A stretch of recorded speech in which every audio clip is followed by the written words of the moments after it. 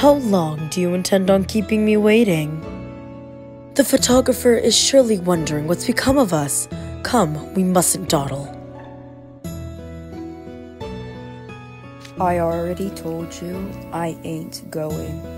Why in the world would I have my picture taken with you just for some measly school paper? Why? Because you and I are house wardens, and the next feature is intended to acquaint new students to our dorms. Thus, I am obliged to place all alluring assets of Pomfior on display for their viewing pleasure. House wardens are the face of the dorm, as it were. There's nothing you can say that'd talk me into getting pretty up over a school paper. Why not write just some spiel about us instead? A professional never cuts corners, and never would there be a truer tragedy than a spiel without an accompanying visual. You're coming, that is final. May as well be arguing with a wall. Let's get this over with.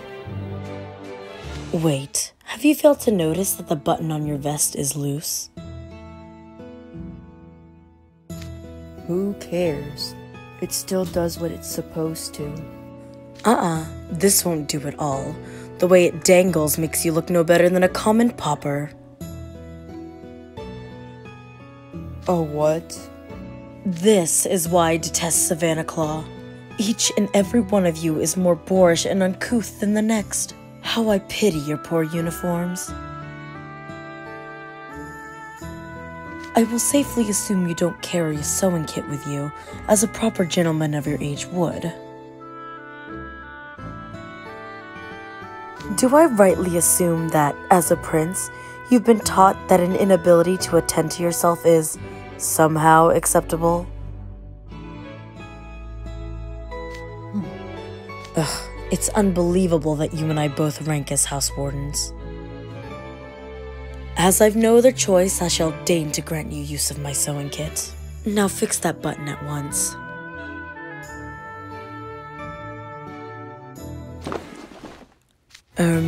Why ever are you taking off your vest?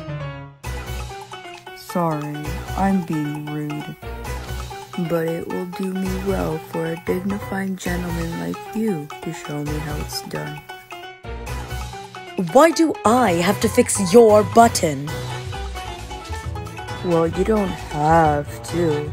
I'm perfectly fine going like this. But this is how you want me to look on such an important occasion. There he is, Vil Schoenheit, known through all of Twisted Wonderland as fairest of them all. Still, he must be awfully full of himself to not even spare a passing glance at who's standing next to him. I imagine that's what people would think, seeing me next to you. But heck if I care. Go on. Show me how it's done, since I'm so, what was it again? Boorish and uncouth. Your smirk right now is utterly appalling. Give me your vest, and be quick about it. Huh. Singing a new tune now, ain't ya? You're little more than a fine prop to decorate my stage, and a professional always looks after his props. I'm one heck of a pricey prop, though. Better show me some gratitude. Have you no shred of dignity? If it weren't for this photo shoot, this vest would... What is it? This button is similar to the others, but clearly different. This isn't one of the originals. You do know how to sew. Terribly slipshod work, of course. You could have tried to use a matching button. Who cares when you can barely notice it? Ugh, to think you tricked me into fixing it for you. It wouldn't have mattered if you did or didn't, you know? buttons always come back.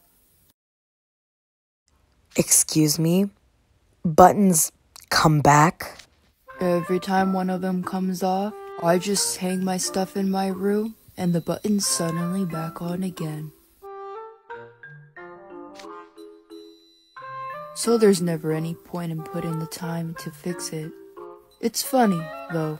Can't say I recall ever casting a spell like that. That would be because you clearly never did. Someone is fixing them for you. Ruggy, I'm sure. So, magic, ruggy, it fixes itself either way. Ugh, you are repugnant. The only thing you have going for you is a handsome face. What was that? This is why I hate spoiled princelings.